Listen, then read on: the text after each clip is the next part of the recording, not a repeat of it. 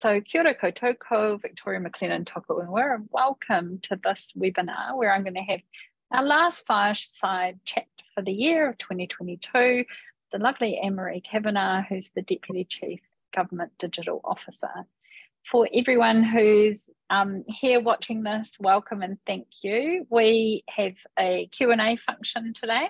So if you have any questions for Ann-Marie, then whenever they come to mind, please raise them, and I'll go through a few kind of curated discussion questions with her and then start posing your questions to her as we go. So over to you, Ann-Marie. Why don't you introduce yourself to the people watching today? Kia ora koutou, ko Ann-Marie Cavanagh toku ingoa. So as Vic has outlined, my role is Deputy Chief Executive at Te Taritai Whenua, Department of Internal Affairs, and also Deputy Government Chief Digital Officer. So I think I have two of the longest titles in the public sector, but I'm really delighted to be here today to talk to you, Vic, and ITP professionals, really about some of the work that we're doing. So yeah, we squeezed it in, Vic, right at the end of the year, but super happy to be here and that we managed to get a date in the calendar. So yeah, that's me, and happy to kind of kick into questions and see where we go. Awesome. Yeah, getting between our two crazy calendars, it was really hard, but I think it's really fitting that here we are the Friday before Christmas, so a week to go, and we can do a bit of a reflection of this year and start talking about looking forward to next year. So one of the harder questions to ask you first, I guess, is we're coming to the end of 2022. Some of us say it's been a really hard year after two challenging years with COVID lockdowns and the impacts of those. Generally speaking, what's your assessment of the year from a government digital delivery perspective? So overall, I think we've done really well. We've had some standout work produced. Happy to talk through the course of the next hour some of our priorities, but some of the standouts for us have been the launch of the digital strategy for Aotearoa. So that was launched in September. It was a piece of work that had taken a while to come to fruition, but as all good things, sometimes good things take a little bit of time, and I'm really pleased with that work for a number of reasons. I think first and foremost, the fact that it really represents an opportunity for Aotearoa, particularly around the digital economy, and kind of sets out some of the priorities and pillars, certainly that the Minister is looking to support. So for those people who haven't seen the strategy, it's worth taking a look. And there's three pillars: inclusion, trust, and growth. So for us, it was a really neat opportunity as officials to start to really think about the opportunities around the digital economy for New Zealand. And for me personally, that's a little bit broader than my normal day-to-day. So as Deputy Government Chief Digital Officer, I lead a team of 150 people that support the Digital Public Service Branch here at Te Taritai Whenua. And our normal swim lane is really supporting government transformation, working with agencies. And so for me, the reason why I kind of looked to the digital strategy for Aotearoa, it was a really neat opportunity to see how GovTech can support the broader economy, but also more broadly to work in an integrated fashion with colleagues from MB, DPMC, so Department, Prime Minister and Cabinet, Stats and ourselves, to really think a little bit more broadly around the opportunities for Aotearoa around digital. And so for me, that was a really awesome piece of mahi, I think, that we did together. But the other reason why I kind of think on that piece of work is the fact that we also published it in a range of formats. So we were quite bold, I think, as we worked our way through the engagement process. The Minister gave us a challenge, which was to make sure that while we were thinking around digital, we didn't leave people behind. So, you know, the engagement process, we thought quite carefully how we didn't exclude groups and individuals who wanted to contribute to the strategy. And when it was finally published, it was published in English, Te Reo, Braille, and so there was a number of formats, including easy read formats. So it was just an awesome piece of work that we really worked across the public sector, but really kind of reflected some of the values I think that the Minister really wanted to see come through, particularly the public engagement. So yeah, that was kind of one standout for me. And then there's the normal work that we have around the strategy for digital public service. But yeah, I think for me it was the digital strategy for Aotearoa. It's really good to have something to coalesce around as well. And for sitting outside of government, it's good to have something to draw some common language around. So I'm really pleased that that strategy is complete and we're able to start executing some activity below it. And I'm sure you are as well. But yeah, thinking about the other things that have happened this year, what else has gone well and what are you proud of? Proud of my first and foremost, proud of my team. It's been an interesting year, but we've delivered not only the digital strategy for Aotearoa, but also we've been looking at the action plan for strategy for digital public service. We've also looked at some of the big initiatives that we have a group called the Digital Government Leadership Group, which is a cohort of around 13 CEs across the public sector. And we've really, the word that you just used, coalesced, we've been really deliberate in our strategy over the last couple of years around carving out some of the priorities for ourselves. So digital identity, digital inclusion, digital investment. I'm happy to talk about individually those during the course of the next wee while. But all of that has taken effort. And so I'm really proud of my team. Because 2022 has been a difficult year, we started at the beginning of the year, we had a conversation earlier in the week in the office around how the year started. And, we all came back out of 2021 thinking 2022 is going to be a lot easier. We're out of lockdowns, we're coming out the other side. But on reflection, it's been pretty challenging. We've had COVID in communities, it's affected the workforce, it's affected my team.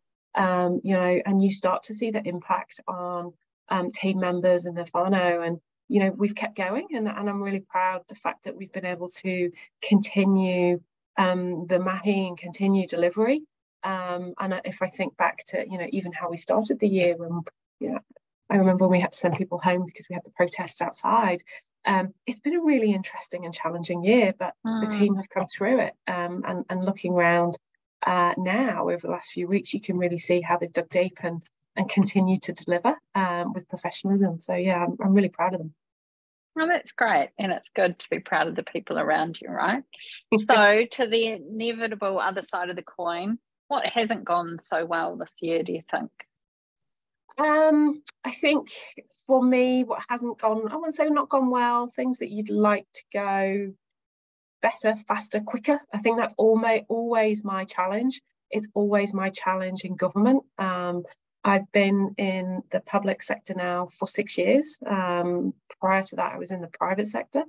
So I wouldn't say things haven't gone well, but I'm always anxious for pace, and I'm always looking for things to happen more quickly, And so for me, there's been some projects where, we've carved out time, we want to see progress, but sometimes the inevitable, whether it's machinery of government or volume of work, has just delayed. So there's been some areas where you say, "Gosh, I wish we'd got that done quicker." But given the year that we've had around, as I talked about earlier, COVID and volume, I think we've done pretty well. But for me, I'm always anxious. And I think, Vic, me, I'm always looking for pace and how can we do things quicker? Yeah, we'll dig into that a little bit more in a second. I just want to point out to everyone who's watching, I'm not drinking wine. We are, I don't know if you can see this. I realised I just had a sip of water, and you would have all seen I'm drinking it out of a wine glass, but it's definitely water. We are moving out of, ITP's leaving this office after about 20 years of being here, and actually it's kind of our last day of working here in the office, so it's really lovely to be doing this podcast or this webinar while working in the office for the last day. But we've sold everything or given it away, and we've got no glasses left. So I'm left drinking my water out of a leftover wine glass. So just letting you all know. Yeah. Right. So digging into that a little bit more about pace. So the digital technology space is really rapidly evolving, and change is constant. And one of the criticisms of the government is your pace, that it can be glacial and that you're not responding fast enough. Do you think that's fair? No, I don't think it's fair at times, and I'll dig into why. I think my observation, having worked in the private sector in digital and digital transformation, working for a private sector organisation, you're very clear on benefits, clear on target audience, clear on how you want to engage, but the context of digital government is very different. You can't leave people behind. You're thinking about everybody, the sum of the whole. There's much more complexity around ensuring that some of the priority programs meet the needs of New Zealanders, and that's a huge scope. And so, I think the thing that I've come to appreciate is there's tension there, but actually, I think, within the public sector, our context is just that little bit different. And sometimes, you come in, and I know there's been a couple of projects, not this year, previous years, where we said, right, we're going to do a 12-week sprint. We're going to work in Agile, we're going to think about how we do it. And that can present huge problems. It can present huge problems around engagement, and it can present huge problems around engaging with certain parts of communities when trust actually is the most important thing. So one of the lessons and one of the observations, I guess, that I've learned working in digital government, which is very different from the private sector, we can only work at the speed of trust, which sounds a bit of a cliche, but actually we need to consider that. We need to think about how we get the trust and confidence, and we actually truly engage to make sure that the services and that the outcomes are delivered appropriately and correctly for the context in which we operate. So it probably sounds a little bit of a long, wordy answer, but the context for me around digital government is so different sometimes from the private sector. And I think one of the observations I've made this year is certainly your office trying to improve the way you're engaging in the digital equity space. So another hat that I wear is co-chair of DECA, the Digital Equity Coalition Aotearoa. And we've certainly had some really positive engagements where we can bring a community voice, and not necessarily the loudest voices, often the people that are so busy head down doing their mahi that they don't have opportunities to engage with government. And we've been able to bring that voice collectively to a government forum in a way that hasn't happened before. Do you think that there's an opportunity to overcome the perception by private sector or industry that government is glacial and times at moving, to use that same kind of technique or tactic for improving just that engagement with the private sector? Do you think that's a model you might explore? Yeah, absolutely. And I think it also goes down to our approach around communicating the function and the role and the purpose of the GCDO. So I probably glossed over that very early on in the intro. So for those people who aren't aware, the Government Chief Digital Officer role is a function. It's what we call a system lead that has been designated by the Public Service Commissioner.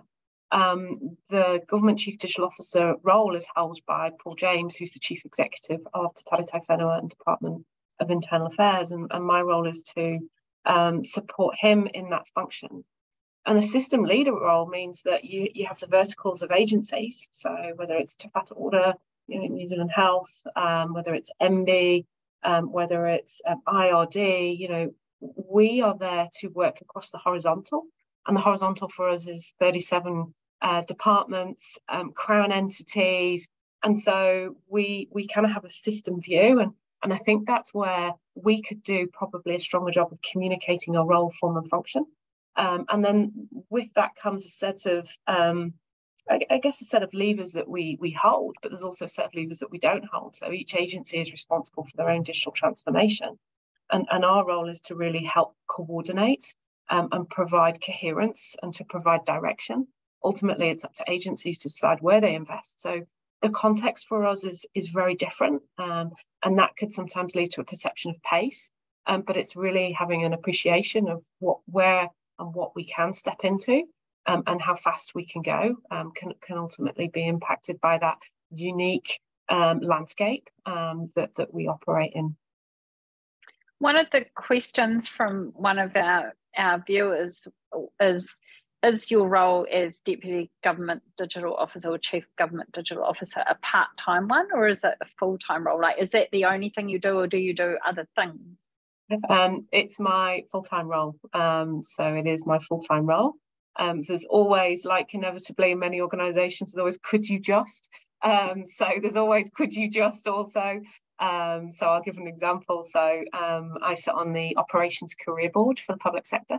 So that's kind of an on top. And then there's various governance committees that I sit in. But my day-to-day, 100%, if not more, is the digital government role. And then talking about the size of your organisation, you said about 150 staff. That's quite a commitment to this space from the government. Do you think that's consistent or proportionate with what is needed? I think this is going to probably sound a very, for the context in which we operate, yes. I think there's always work that we could do to sharpen up some of our levers. So be clear around direction, be clear around expectations. But then there's the inevitable pieces of work that can come our way that enables us to scale up and scale down. So if I think about digital identity last year, we had a piece of work, we had some ring fence funding, we had a dedicated team, we scaled up and then we scaled back. So I think given the context within which we operate, yes, it's always easy to say we need more people, but I'm always very cautious that if we take that approach, we need to be clear around what we're delivering, for who and when and how. I think it's always very appropriate for us as the public service department to be very clear around what we're funded for, and not to overstep and increase our workforce without having that very clear priority and focus around what we're doing and what we're not doing and what we can actually deliver. And that's always been that tension and challenge and the expectation of citizens and industry, and it's really hard balance to strike, isn't it? Yeah, absolutely. Absolutely. And some of the work that we've been doing over the last couple of years here is thinking about where's the strongest levers that we have to actually start to encourage, guide, direct a little bit more agency. So, we're always thinking of ways within the machinery of government that we can get a little bit sharper around our expectations. There's always the tension around telling agencies what to do. We don't tend to operate in that space. Sometimes we may need to give direction, but we have been thinking really carefully around form and function of the team and size, and it's just something I'm really conscious that we try and get that balance right. Well, just a couple more things before we move on to talking about what's exciting and what's coming next.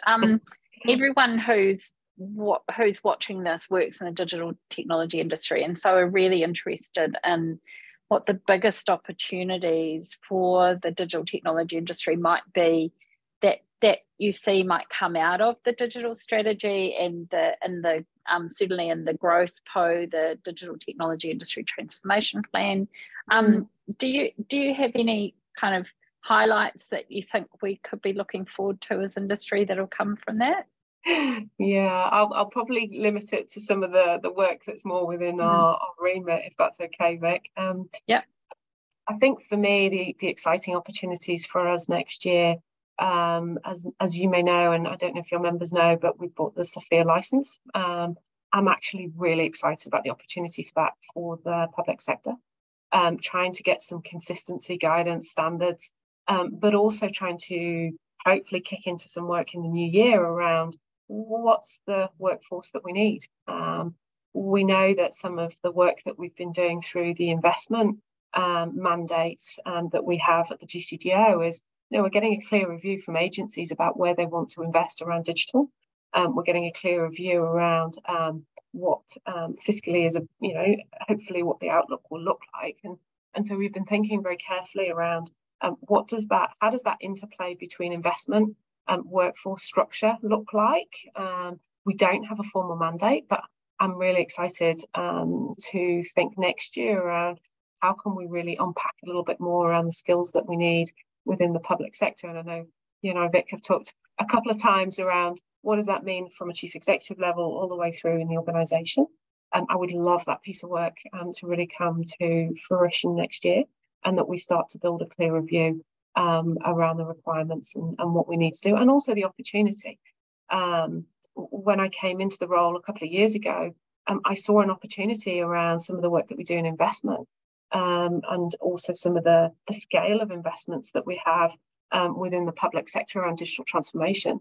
If we have the opportunity to be able to signal to the private sector, these are the areas that government is looking to invest in, I think that has an additional benefit, an additional uplift, certainly in the kind of economic profile for the digital, for the digital economy. Well, we have a question that kind of dovetails nicely into that from Ross that says, if we see opportunities that strongly align with the strategy, what's the best way to highlight them and get support for them from your team? So it's a challenging one, isn't it?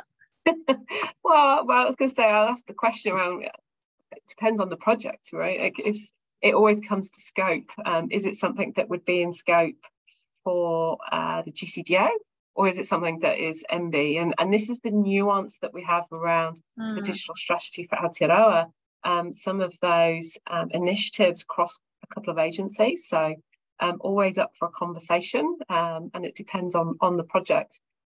Maybe one of the ways that we could do this is through the joint Tech Leaders Forum meetings that we have with you every 2 months, is it? Where Graham Muller from NZ Tech and I meet with DIA and MB, and we talk about everything that's going on. And so maybe one of the ways could be people who are members of ITP and NZ Tech channel those via Graham and I, and we can raise them, and then we can bring that back to the individual or the organisation and say, yeah, that's actually something you need to talk to MB about, and here's a contact, or that's something that you need to talk to GCDO about, and here's a contact. Yeah. Would that be a good idea? Yeah, that'd be awesome. I think that's a really neat mechanism. Yeah, that would be good. Yeah. That kind of gives us a framework to work in, so that you're not having to answer emails from every single person who's watching this. That's right. Over the holidays when they all have great ideas, which will all be great ideas. So let's talk about looking forward to 2023, and you've talked a little bit about Sophia. What else are your team going to be focusing on next year? Yeah, so a couple of other big areas for us. Digital Identity Trust Framework. That was actually started last week. We're waiting for the third reading and then the committee of the whole. That has been a piece of mahi that the GCDO has held for a few years. And now we're just waiting for the slot for the final reading. That for me is exciting. We need to think about the implications and unpacking that. And when I talked earlier around what I was most proud of in my team, there's a couple of team members there who have worked tirelessly on that for the last few years, and it's just so amazing to see it finally coming potentially to fruition. So we need to see how that progresses through the House. Hopefully in the new year. So that would be something that I'm looking forward to, because it really has been, if I think back, probably 4 or 5 years work in the making, and it would be great to really see that land. I think the other opportunity is building on some of the work that we were doing around digital inclusion, seeing some of that get momentum with agencies. I'm hopeful that we will see more progress, and certainly, the direction that we've been giving to agencies, as I talked about the digital strategy for Aotearoa, we are making a very strong effort, and we are hopefully agencies will see, the fact that we are publishing our documents in multiple languages. We're thinking about inclusion, we're thinking about how we can continue to engage differently. To make sure that people and New Zealanders are not left behind. I'm really keen to see that continue and gain momentum. And then I think the final piece would be around some of the investment work that we have been working on. So if I explain the context a little bit more around that work, around 4 years ago, Minister of Finance asked GCDO to look at some of the agency intentions around investment and to work alongside Treasury to understand where agencies were planning to invest. and then also looking at how we could prioritise and give some guidance over where ministers should or could be investing. Obviously not, they're the decision makers, but giving some advice. And that piece of work has really evolved over the last few years, where we have built up a comprehensive view. We could see through COVID I want to say uptick, but the exponential increase of agencies to invest in digital. And I think we saw at the end of last year, agency intentions go from around 8 billion to 12 billion. And so that's a significant increase. And when you couple that with some of the work that we talked about earlier around, capability and capacity of the market, how do we build economic growth, but how can we have confidence in delivery? That's led to the GCDO and being given what we call a stronger investment mandate, which came earlier in the year, that we can also start to direct agencies a little bit more around you must invest. And that's also been coupled with some of the challenges that we've seen around legacy and risk, and obviously the evolving landscape around cyber. So for us, there's an exciting opportunity around how we can really work alongside agencies, but also give ministers a little bit more advice around where and how can we get, we talk about how can we spend the crown dollar once to best effect, instead of having multiple agencies going out and procuring their own system services, so there's huge opportunity for there to dig into and look at how we can coordinate and provide a more hopefully coherent plan around government investment in digital transformation. So there are a couple of questions from viewers about investment. One of them is with the new Infrastructure Commission and their increased focus on investment. Will you be collaborating with them on the investment management pipeline? Yes, we do. As part of the new investment work, I've set up a group in the Digital Public Service branch called the Digital Investment Office. And so we work alongside colleagues from Treasury and Infocom around investment. So those opportunities are starting to come now. And that's a piece of work that, we're really excited to lean into and to think about how we can coordinate and collaborate a little bit better. And then the second question was similar, but around the relationship with the government property group. Is there a similar investment profile relationship there? It's building. We have probably been, I want to say first cab off the ranks, but we've been probably leading perhaps a little bit more the work around thinking around a coordinated investment profile for digital. We do work with the property group, and that has been very much held at CE level. So there's the property group. We do work with them, but we also see opportunities for that in the future to think about how we could work collectively together. My observation and comment is that needs to be led by ministers as well. So, we obviously follow the priorities of ministers. And so there are opportunities, and we do engage regularly. And we did see the opportunity, particularly through COVID, around how we can coalesce better around some of the all of government work. So how can we get agencies to work together, etc. Oh, cool. That's good answers. So getting back to talking about next year, what are you looking forward to the most in 2023? God, that's a really good question. What am I looking forward to the most? I'm looking forward to building on the momentum that we've had, and we hope to continue. Certainly at the GCDO around some of those big priority items I talked about. But I'm also seeing opportunities for us, particularly through that investment work, to engage at a higher, more strategic level. So, how can we influence some of the programs of work? For me, they're probably the biggest opportunities that I can see coming. But it's probably just around, first and foremost, maintaining momentum. We carved out a number of priorities a couple of years ago, and I'm seeing kind of the fruition of that, and I'd like to see that progress and move forward. So, we don't have a crystal ball as to what will happen next year, but I think we're fairly confident that we landed on some of the right priorities, and we're just starting to see the fruition of that now. So let's talk about that a little bit. We're going into election year. We all know how disruptive that can be. Will that be on your list of things that you're looking forward to the least next year? No, I wouldn't say that. I think, public servants, we are politically neutral. And I think, it's something that we are conscious of.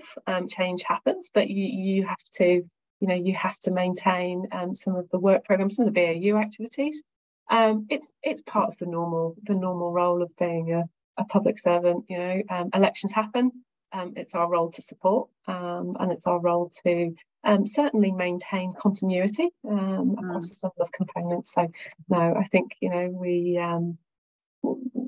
will be the third time I think that the group has been through change. So yeah, it's normal part of being a public servant. Yeah.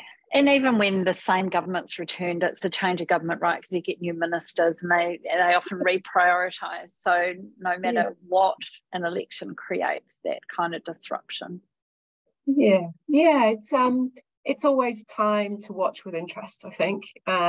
It's also, for me, I guess it's been an interesting experience coming into Te Tautau Whenua and Department of Internal Affairs, because while not my group, but another group looks after the beehive and the executive and ministerial servicing. So you really see the machinery of government operate. And so, I kind of go, are we, I can't remember how you phrased it, are we nervous? No, it's kind of normal part of machinery government. So it's quite exciting to watch it unfold and to play a role in supporting, and I probably go to that higher order of, for me, it's been an awesome experience to work as part of the public sector and to be part of democracy. You don't get that opportunity, certainly in previous roles when I was in the private sector. You get a very unique view of events. So, yeah. So before we go to the many more questions that are building up from people watching, I've just got one more thing to ask you. So looping back to the beginning of our conversation, we talked about 2022 being the third tough year on the trot after our two big lockdown years and lots of challenges in 2022, as you said. Do you think 2023 is going to be any different for us and our people? I'm the eternal optimist, so I say I hope so. I hope so. I would hope that we start to see us coming really out the other side of COVID. We have seen, particularly in the last few weeks, months, even with my own team, we've seen COVID coming back and people having COVID for the second time. People who've not had it. We've seen that impact. We've seen the impact of turnover as well. We know that those individuals with digital skills means there's high turnover in our part of the workforce. I'm ever the optimist that things will settle down and that we start to really come out of the other side. So I hope 2023 will be a more, I don't know what the right word is. Is it stable? Is it more consistent? I would hope so, because we know that a lot of New Zealanders are having a tough time. So let's hope that we start to see some settling.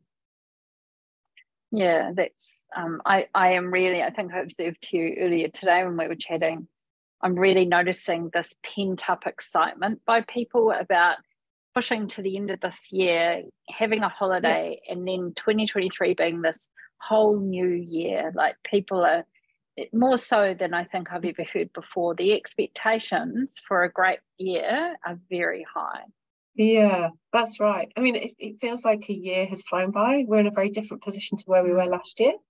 But I would hope so, and I hope we all get great weather. And Vic and I talked about how humid it is in Wellington at the moment. Let's hope we all get some weather, and we We really don't get humidity here, and it's a tiny bit humid for people around the country, and we're all complaining.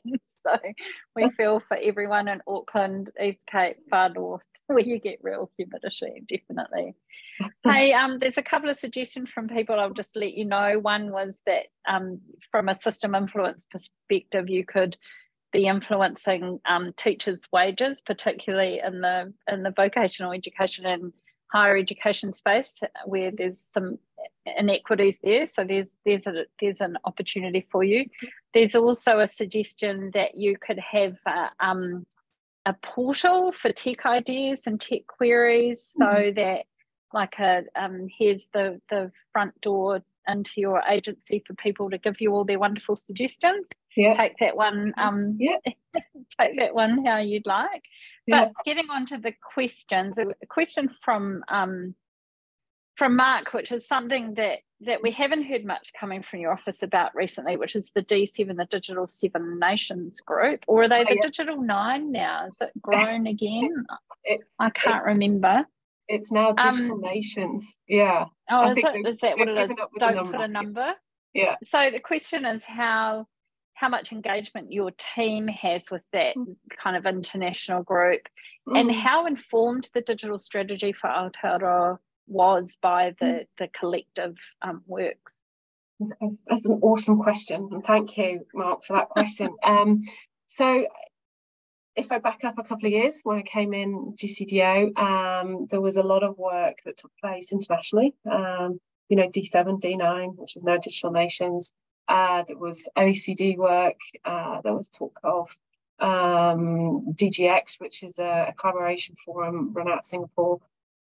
Observation was that, my observation at the time was there was a lot happening on the international front, but actually there was a few burning platforms domestically that we had to work alongside agencies on, which has kind of led to this journey that we've been on around investment, where we see risk, uplifting capability. So we scaled back some of our work on the international front, and that was done purposely because I know, having come out of the Ministry of Health, agencies need support and they need guidance, and so it's great to have the international collaboration, but we needed to just scale a little bit back so that we could focus. And it's of no criticism to previous iterations. The context had changed, I think, with the publication of the strategy for digital public service. So if I go back to this year, we do still work alongside Digital Nations, and we do still work within the GGX. So that's the collaboration I talked about within Singapore.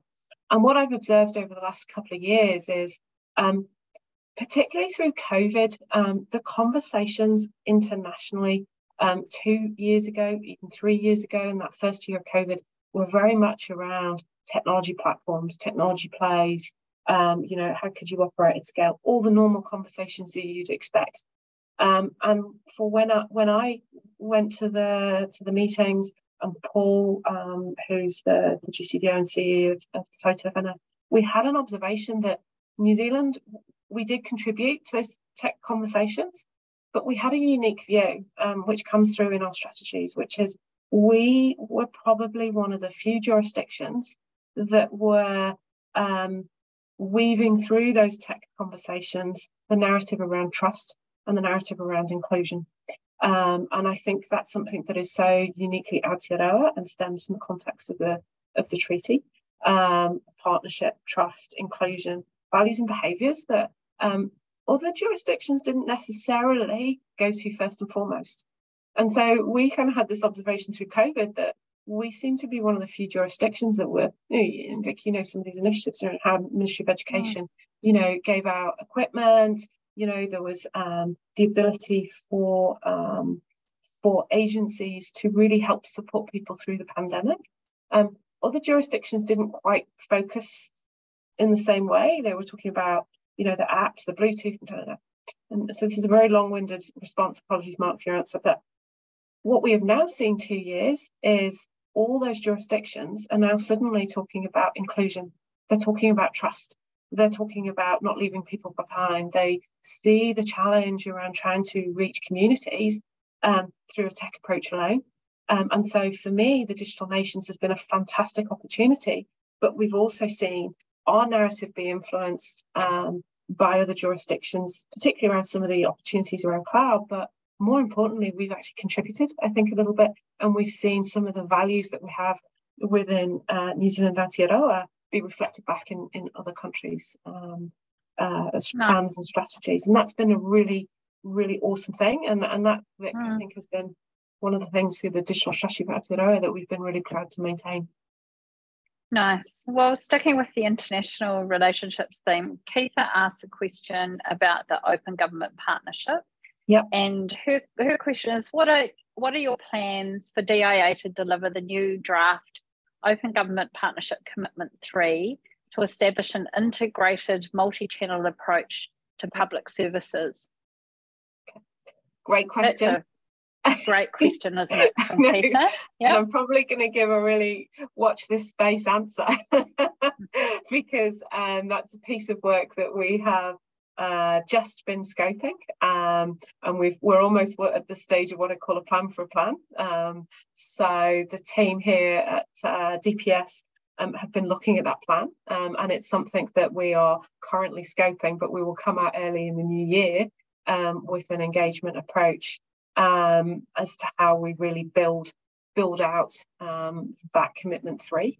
So it was a piece of work that came to us a couple of weeks ago. So we're really at very early stages of forming. So I hate to say watch this space, but Vic, it's probably an opportunity for us to come back and have a further discussion.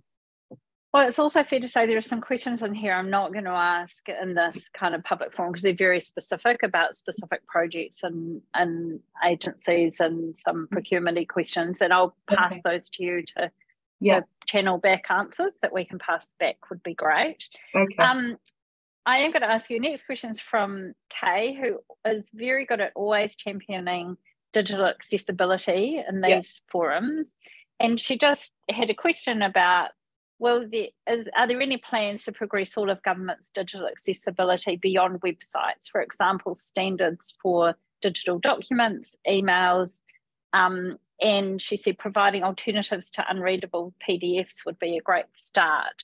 Yep. So is accessibility on the agenda?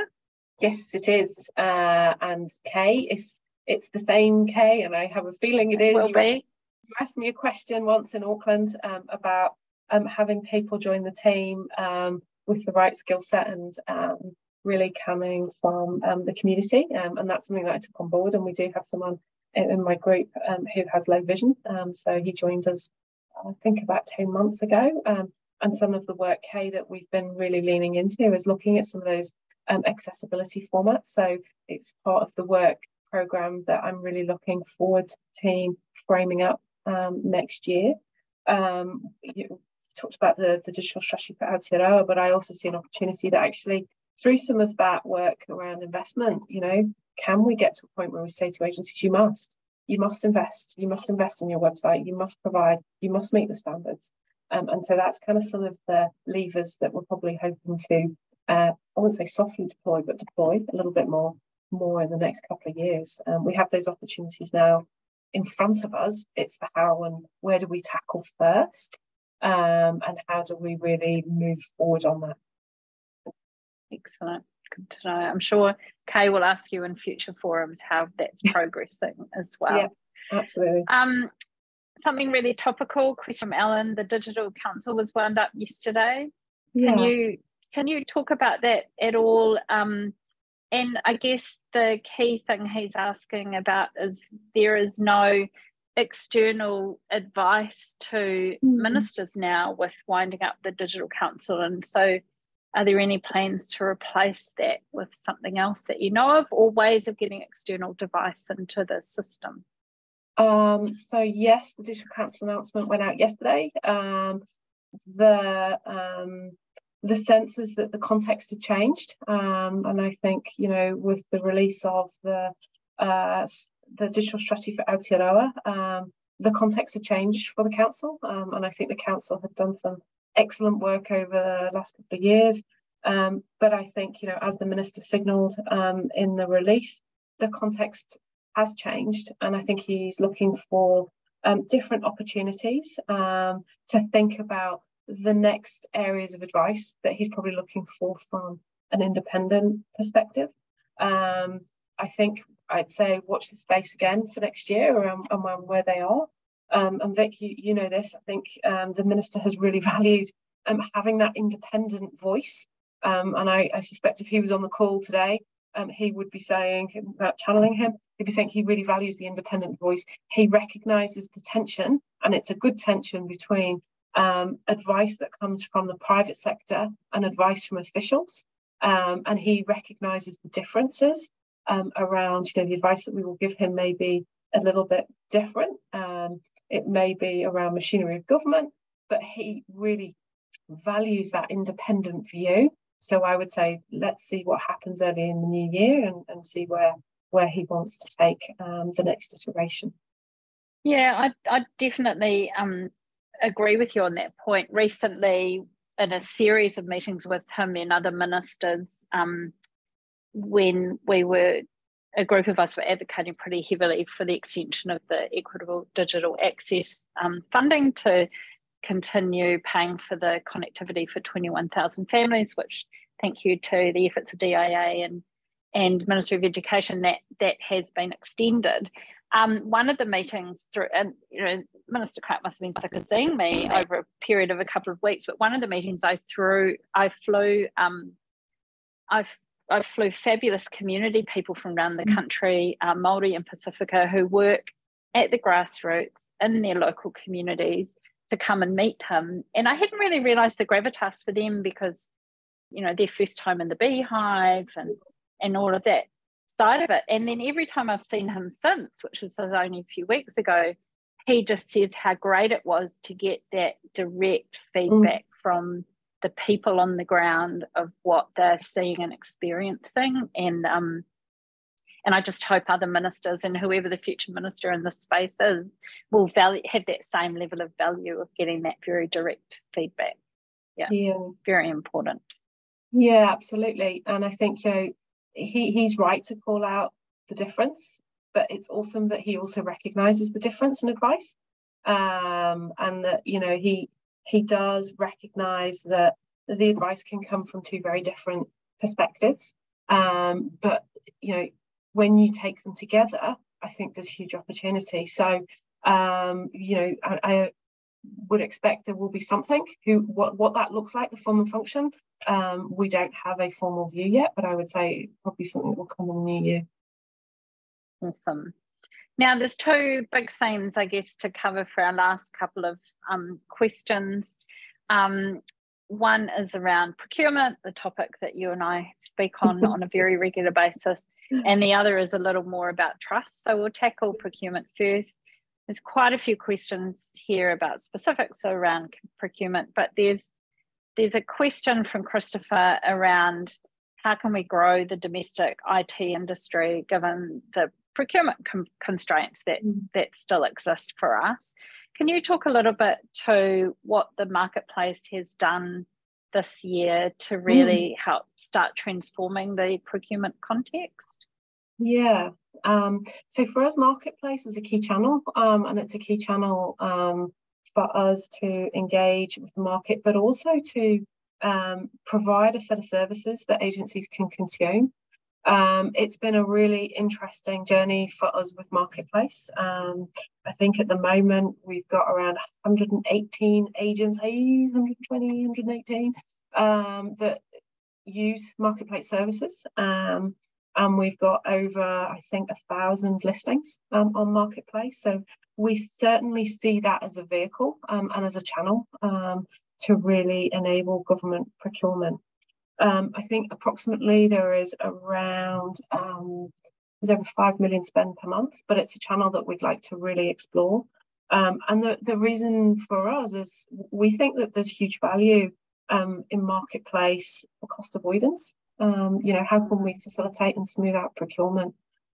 So we've seen strong growth in marketplace, and the team have done a great job. There's always opportunities for improvement, without doubt. So how agencies can consume services, how organisations can get listed on marketplace, always up. But we've really seen a strong uptick. So for us, that's a channel that we see of huge importance. And Vic, you and I have had conversations around the visibility of spend. It's another reason why we like it. We can see where the spend is taking place, and then we can provide reporting that's transparent.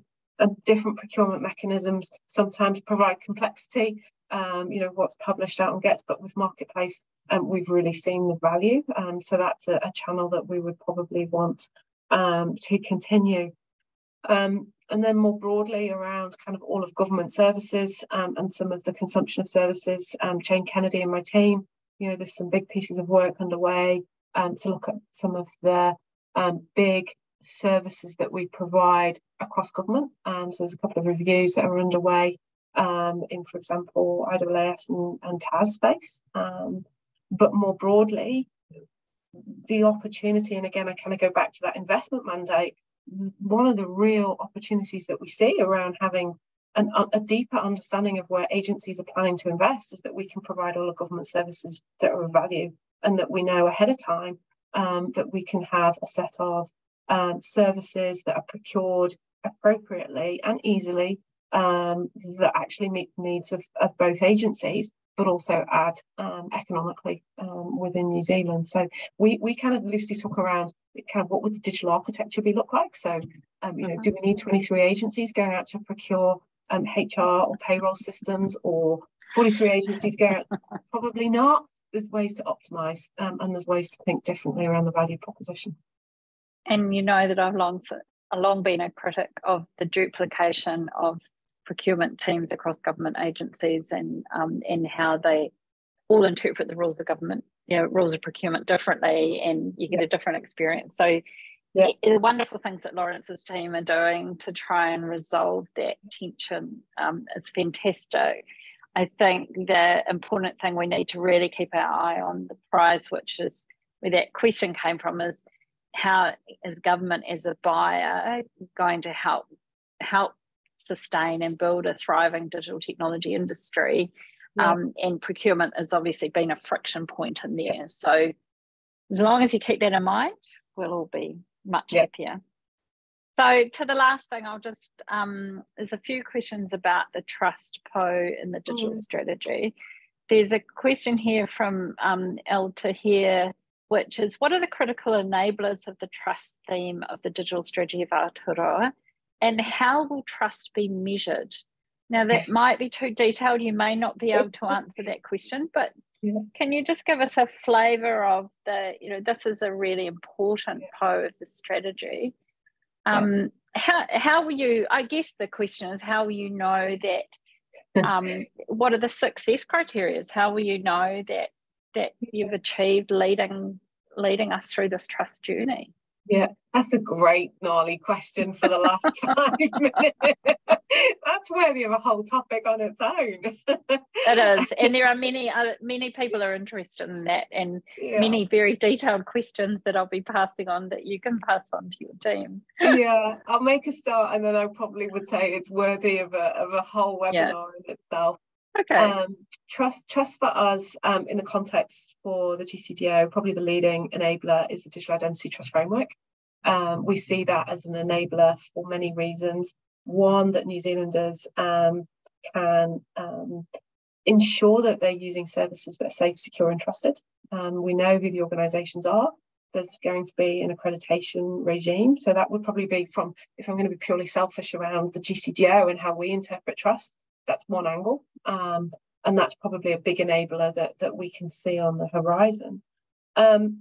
But we also see trust around trusting government digital services, and we certainly saw that through COVID. So, did every community engage with government digital services? Probably not. And it could be for reasons of accessibility.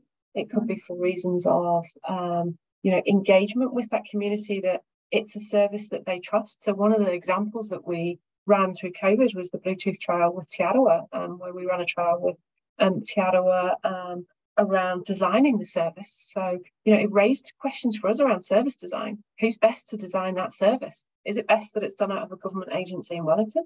Or are there opportunities for communities to help contribute to that co-design? So trust can come through in that component as well for us. It can come through in terms of language translations. So should we be producing more of our services in multi-language formats? Again, an element that we should build on and think about quite carefully. I had a HUI, what we call a digital public service HUI, in November, and someone in the audience from an agency asked, well, can't you just mandate you need to publish in multiple languages? So of course we can mandate that, but we want to see action, right? We want to see things happen. So we could immediately say, yes, by next year we want to see every government website in however many languages we like, but we'd like confidence that it's going to be delivered on. So, you can see how that tension can unfold. And then the other component, probably if I was in a different agency, the trust component, if I perhaps was the government chief information security officer, would be around cyber. Have we got trust and confidence in services? Can we see that New Zealanders' information is being used appropriately and not being, being put at risk? And that goes across the public-private sector. So trust has many different lenses. It just depends on the starting point. So yeah, that's probably my short answer.